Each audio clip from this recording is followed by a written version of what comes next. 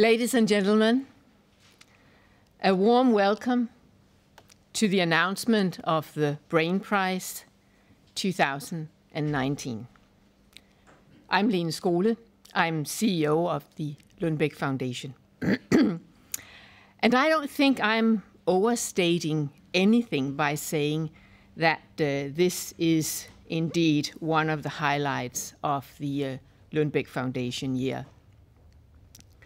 The brain is a key focus area for us, and our philanthropic activities are all about supporting the work of outstanding researchers who make groundbreaking discoveries about the brain, enabling improved diagnosis and treatment of brain disorders. So it's a great pleasure for us to acknowledge some of the world's leading neuroscientists and their transformational brain research today. As the largest private contributor to neuroscience in Denmark, we granted more than 400 million Danish kroner to this field last year. There is a huge need to develop and strengthen brain research, both in Denmark and internationally. And brain diseases are a growing problem, not least due to increased life expectancy. This places a burden on society, and it's devastating for those affected, and not least for their relatives.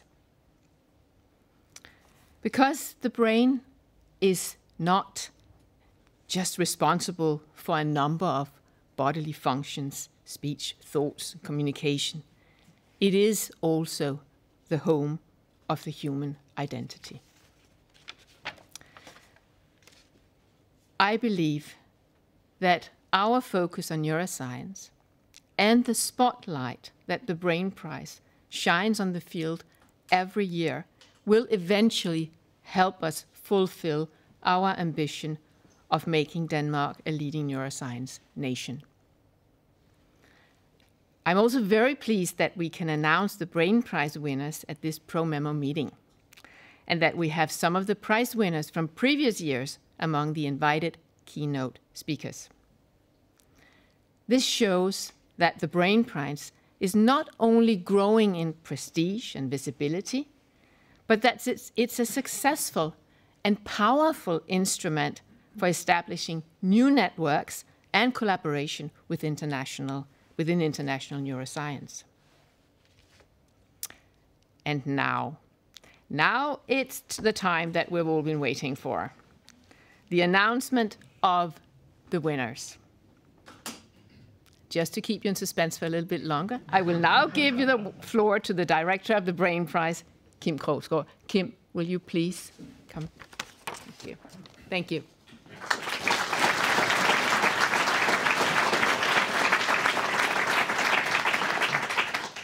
Thank you, Lene. Ladies and gentlemen, it's my pleasure to announce the winners of the Brain Prize 2019, which is awarded to Professors Marie-Germaine, Hugues Jabria, Anne Choutel, and Elisabeth Tournier-Lasserve for their groundbreaking research on the clinical, genetic, cellular, and molecular basis of a brain syndrome known as CADASIL.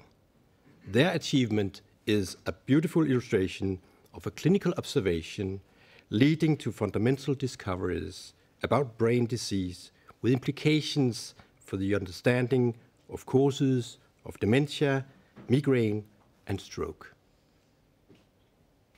Should we give them a hand?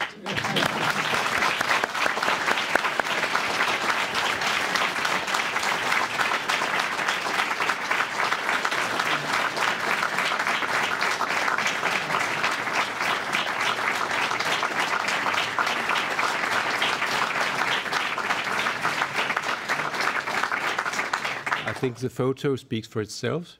Here we have the proud Brain Prize winners 2019. And now it's my pleasure to give the floor to Professor Anders Björklund, Chair of the Selection Committee for the Brain Prize, who will state the reasons for this year's prize award. Please, Anders.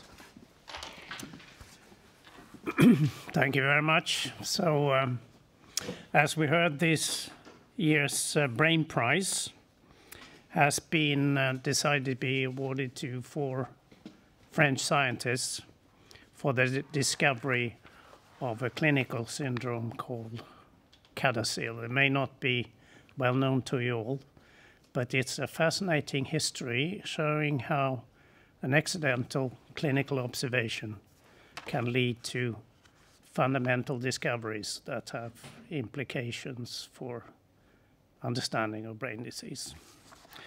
CADASIL is a genetic disease affecting the small blood vessels of the brain.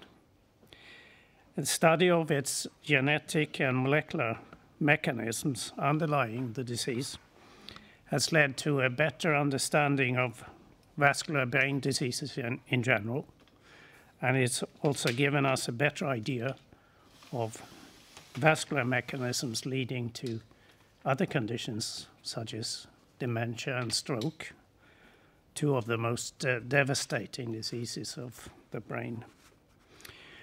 This remarkable achievement was made by a closely knit group of clinical and basic scientists working close together over more than 30 years.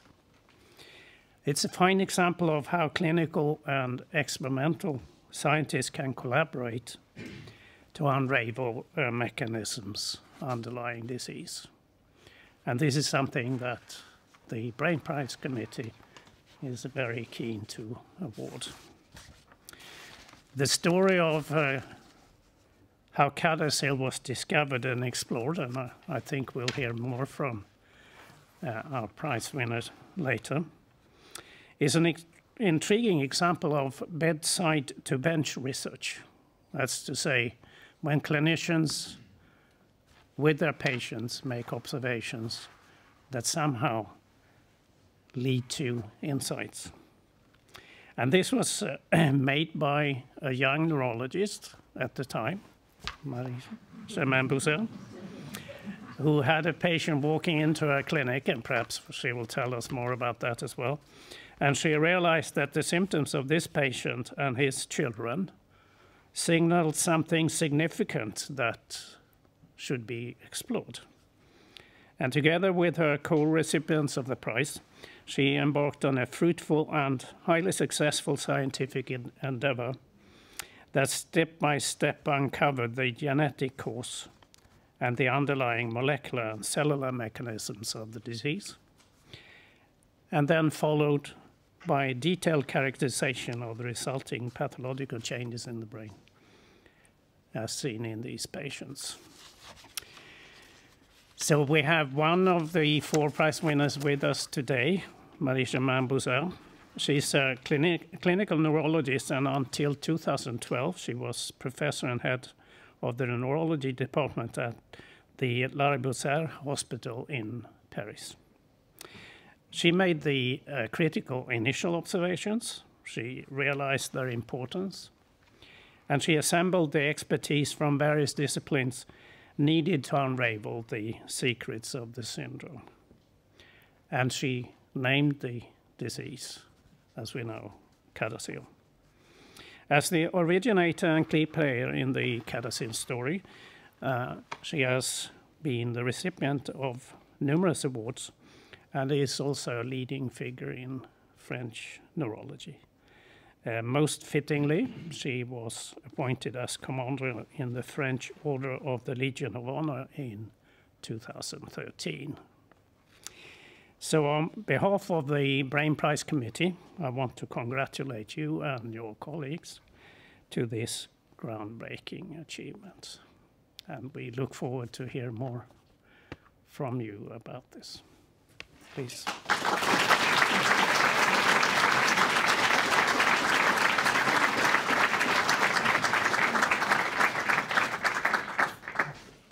Thank you so much, Anders. Now it's no longer a secret that we are in this very fortunate situation that we have actually a prize winner among us today. So now it's my pleasure and privilege to ask Marie-Germaine Bousser to give us just a small glimpse of the CADASIL story. Marie-Germaine Bousser trained at the Paris-Sorbonne Medical Faculty and graduated as a neuropsychiatrist in 1972. She became professor of neurology at the Pitié-Salpêtrière in 1981. In 1989, she became head of the neurology department at Saint-Antoine Hospital and vice dean of Saint-Antoine Medical Faculty. In 1997, she moved to La Riboussière Hospital, where she became head of the neurology department and professor of neurology at the St. Louis La Riboussière Faculty. She is now emeritus professor of neurology in Paris Diderot University and honorary head of the neurology department at La Riboussière Hospital. So please, Marie-Germaine, the floor is yours.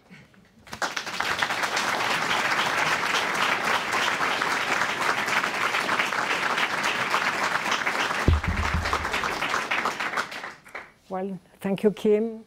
Thank you, Dr. Björklund. Thank you, all the members of the jury. Thank you, the Lundbeck Foundation, for selecting us. As you said, we are neurovascular clinicians and researchers. And it's a very, very great honor, particularly when considering the list of previous awardees with very, very famous names. So it's a great honor for us four. And it's a great privilege for me today to be able to talk to you about CADASIL on behalf of my three co-workers. So let me introduce them to you. Here, Elisabeth Tournier-Lasserve. She is a geneticist who worked with me on the first family and found the location of the gene on chromosome 19. And she is now the head of the genetics lab in our hospital and of the genetic basic science lab in our university. Here is, oh, yeah, I knew I was going to be wrong. Here is Anne Joutel.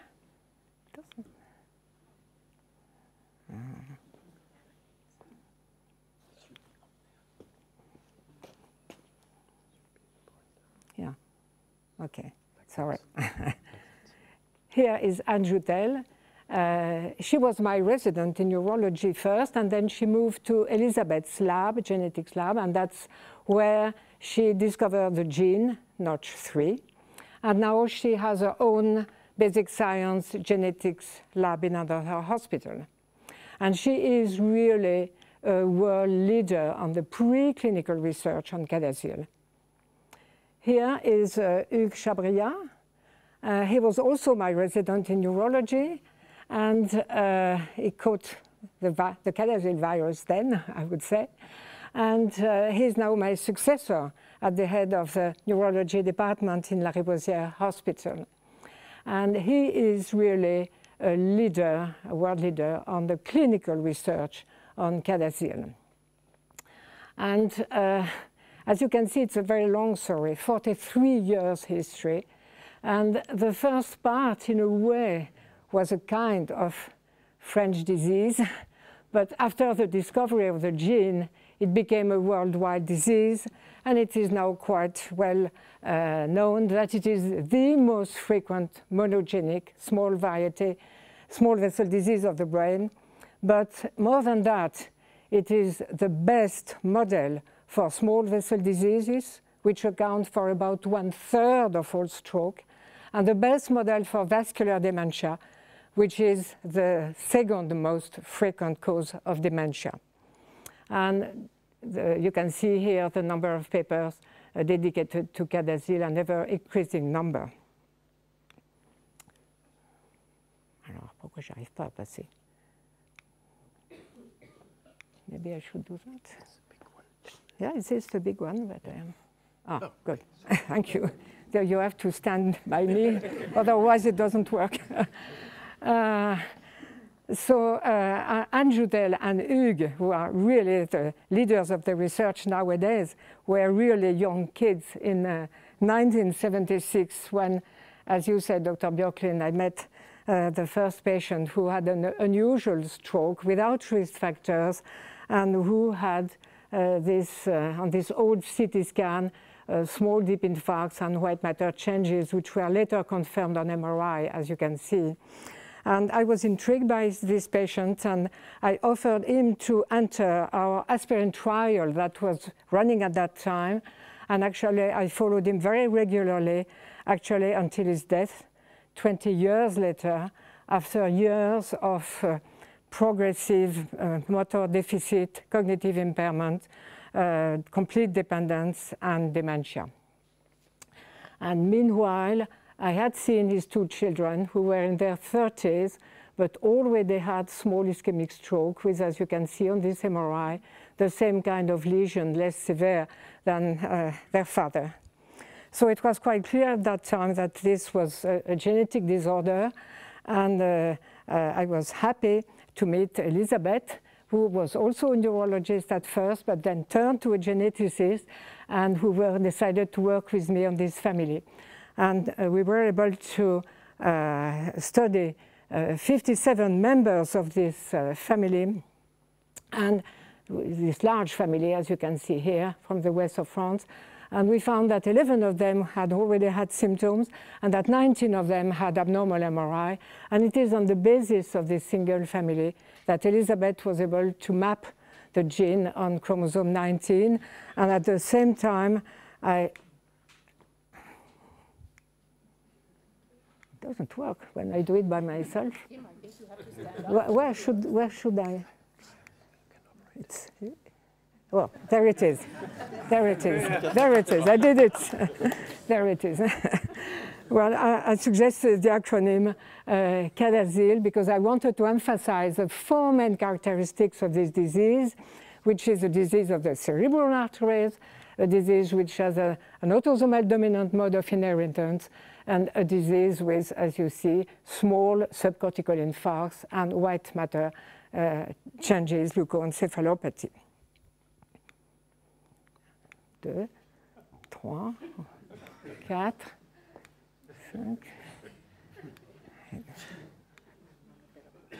It doesn't work. Ah, okay. Now it's getting too far. Now, oh, there is one before. Yeah. So this was 1993, one family. Then the CADASIL story accelerated, and within 3 years, we were able to gather 33 French families, and this led, as I already said, Anne Joutel, working in Elizabeth's lab, to identify Notch3 as the responsible gene. And very interestingly, Notch3 at that time was not known yet in humans. It was known in the Drosophila, but not yet in humans. And then a genetic test was developed, and then it was again very clear that CADASIL was not such a rare disease, and it's present really everywhere. And just to give you an idea of the frequency, just in Elizabeth's lab in Lariboisière, over 1,250 subjects have Notch3 mutations. So and there are still new cases that have not been diagnosed. Now, there are many, many different mutations, but very interestingly, they are very stereotyped. They all lead to an odd, usually 5 or 7, number of cysteine residues in the extracellular domain of Notch3, and I will come back to that. Oh, good. After 1996, so 20 years after the first patient, then the research really accelerated and was mostly that of my 3 co-workers. And Hugues Chabriat, as already said, is really responsible of the clinical research, and he confirmed what we saw in our first family, that CADASIL is indeed a very severe disease of the brain with purely cerebral symptoms, despite the fact that systemic arteries are also involved. And CADASIL usually starts silently. Then, in about half the patient, attacks of migraine with aura occur for many years. And then, around the age of 50, in the majority of patients, ischemic stroke occur, and then there can occur mood disturbances, psychiatric disturbance, and so on, motor disability. And as in my first patient, about 20 years after the first ischemic stroke, patient die after complete dependence and complete dementia. These signs and the characteristic of the cognitive changes with a prominent executive dysfunction, the MRI signs with white matter abnormalities, silent infarcts, lacunar stroke, and microbleeds are not just typical of CADASIL. There are also those, except for migraine, there are also those seen in sporadic small vessel disease, which, as I already said, account for 1/3 of all stroke. So this is very, very important, and this is why CADASIL is really a model for small vessel disease of the brain and pure vascular dementia. This, this led Hugues Chabria to organize with Martin Dischgans in Germany the first double-blind randomized clinical trial in CADASIL patients. But the main focus of the clinical research led by Hugues is really the correlation between MRI changes and clinical signs. And he showed he made very important observation. First, the clinical severity of CADASIL is related mostly to the accumulation of lacunar infarcts and not to the extent of white matter changes. Second, he showed that CADASIL is not just a subcortical disease, but also a cortical disease with cortical atrophy and microinfarcts detected on MRI. And third, very importantly, he showed that the white matter changes, the leukoencephalopathy, is extremely heterogeneous and with diverse clinical impacts. And this led him really to revisit the concept of leukoencephalopathy and leukoariosis, and I think this will be very important in the future.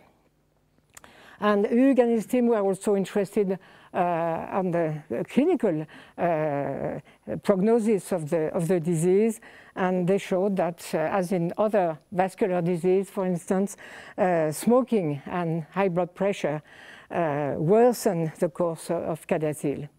And during all these years, Hugues has organized very good international collaborations to prepare for future treatment trials.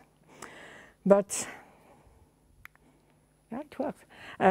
Another important thing about CADASIL story is that it is not just about CADASIL. In fact, we had families who, in whom no NOTCH3 mutation were found. So they had a different small vessel disease, and this is how the CADASIL research paved the way for the discovery of other small vessel disease of the brain and other genes. And some of these genes were found in our group by Elisabeth Tournier-Lasserve, with Dominique Hervé in our reference center for rare cerebrovascular disease that we have in Lariboisière. So those discovered, identified by Elisabeth, are in green, and others, as you can see, were identified by other groups. But the very important point is that all these diseases imply proteins of the extracellular matrix. And this leads to what we think is a new concept, the concept of small vessel disease of the brain as diseases of the matrizome. Now, turning to Andrew Tell, I will try and summarize the many findings of Andrew Tell, but remember that I'm a clinician, I'm not a basic scientist at all. So you remember that when she discovered the gene, she also found that the mutations were extremely stereotyped, and she showed that this led to the accumulation of the Notch3 extracellular domain around vascular smooth muscle cell and pericytes. Again, this is very important, and again, it brings us to the extracellular matrix and to the matrizome. She also showed, which was not known at that time, the key role of Notch3 in the physiology of the brain vessel for the differentiation of the vessel, their structure, and their function. She studied the impact of mutations of Notch3 activity to show that there is an increased activity which is responsible for the remodeling of the arteries. And she produced, over the years, several mouse models of CADASIL, and she showed that there is indeed an accumulation of proteins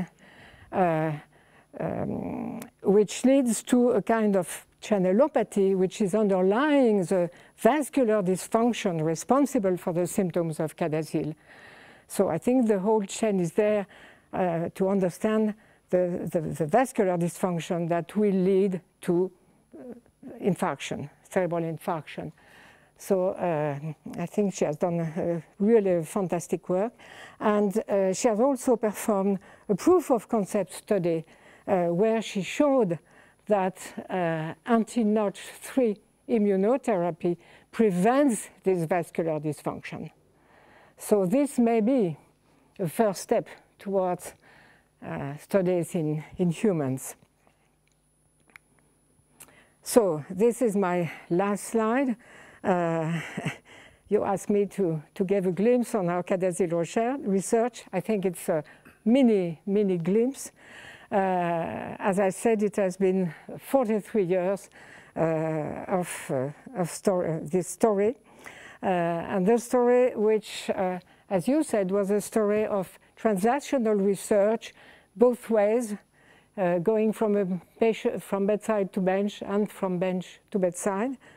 The story of one patient which led us to what is the most frequent monogenic variety of stroke, the best model for small vessel disease of the brain, the best model for pure vascular dementia. It has been the story of discovery of other small vessel diseases, which led us to this new concept of diseases of the matrizome. And it has been the story of a lot of international collaboration, illustrated, for example, by the LeDuc Network of Excellence on small vessel disease that was coordinated in Europe by Anne Joutel. But besides this scientific story, it has also been, at least for me, for 43 years, a fantastic human story. A story of 4 neurologists of different ages with different personalities and with different expertise, but with the same passion and the same mutual trust. It has been the story of many friends and co-workers who have helped us immensely during all these years. And it has been mainly, of course, the story of patients and their families who contributed so much to our research. And in particular, I would like to acknowledge the fantastic collaboration that we had with our first family and that we still have, because they are extremely active in our CADASIL Patient Association in France. Without this first family, there would have been no CADASIL story. And to finish, I would like to thank again the Lundbeck Foundation for selecting us. It's a fantastic, we could not believe it when we had the phone calls, really.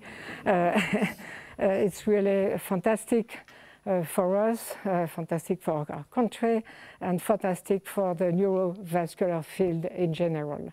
So thank you very much indeed.